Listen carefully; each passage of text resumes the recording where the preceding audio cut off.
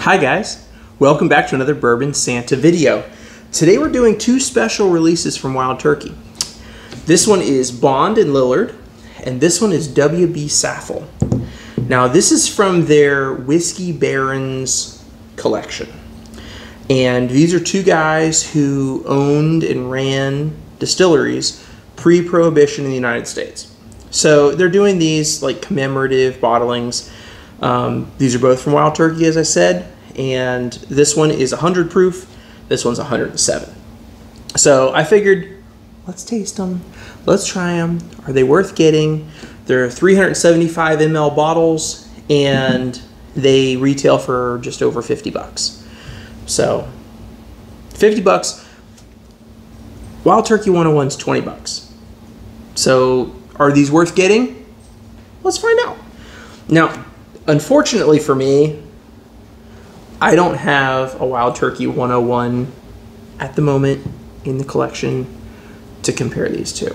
So the only thing that I can do is I have my Wild Turkey Master's Keep 1 that I could compare them to just for a turkey profile comparison. But let's just jump in, see what we nose, see what we taste, and go from there. Well, even without comparing it, I can tell you that's an unmistakable Wild Turkey profile with the funk and that certain Wild Turkey nuttiness that we're all used to. Lots of vanilla, lots of cherry, lots of a thick, meaty rye spice. It's a really dense rye note. There's a little bit of fruitiness there too, a little bit of rock fruit. Just real nice, just balancing out those darker notes with a really nice light fruity note.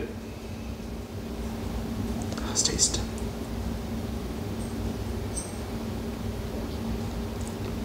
Oh yeah, Wild Turkey always presents to me with like a peanut butter note.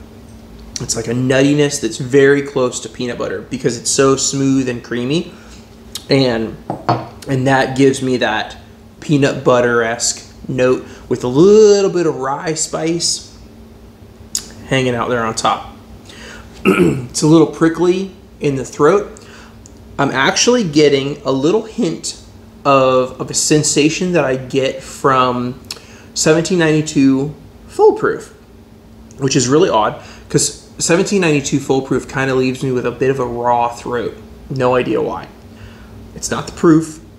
I've drank way higher proof stuff, but it gives me a bit of a rawness in my throat. And sometimes if I drink 1792 Full Proof, my throat will be raw for a couple of days. Like it literally burns my throat. I'm getting a hint of that here. Now, most other people don't experience that, but for whatever reason, I do. So, just sharing. So, let's try Saffell. 107 proof.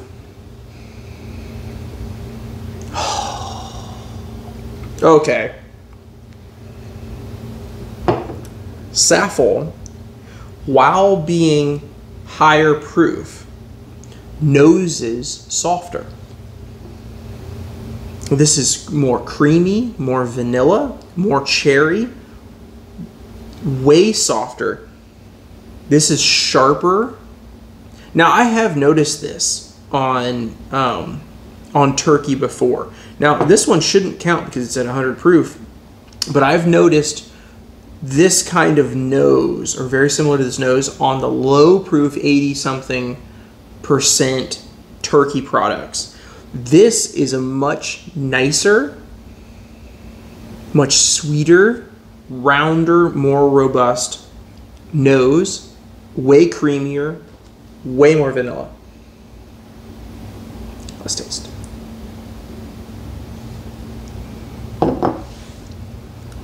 Oh yeah.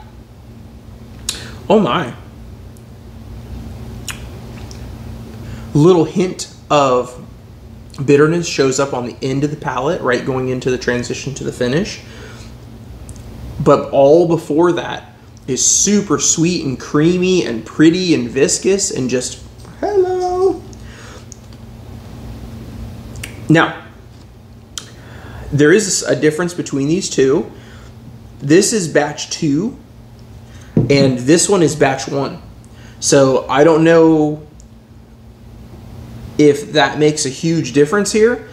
I kind of assume that in the same batch they would be the same whiskey, just at different proof points, because that's going to make sense for Wild Turkey, marketing wise, money wise, to use the same whiskey, two different price points, to create a differentiation between these two products. Them being different batches, they could be completely different whiskeys, you know, like different mash bills, everything. This one drinks like a very different whiskey than this. They're both unmistakably turkey, but it's different. It's very different in the presentation, in the nosing, and the taste. Very different.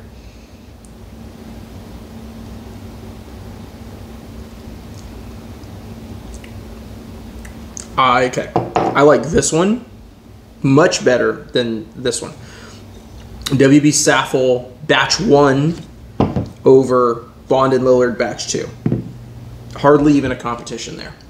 So let's see how they compare to the Wild Turkey 1.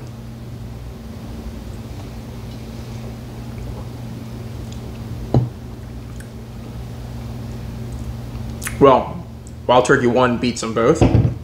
That's got almost a strawberry note now, dipped in cream, and then really nice wood notes showing up in the back half of the palate. Okay, they're all clearly turkey, unmistakably turkey, but between these two, definitely going with the WB Saffell. If you see it out, I think these are around like $59. It's good. Now, the real question I think that I should answer is this worth having? If you're a Wild Turkey collector and fanboy, you probably want both on your shelf.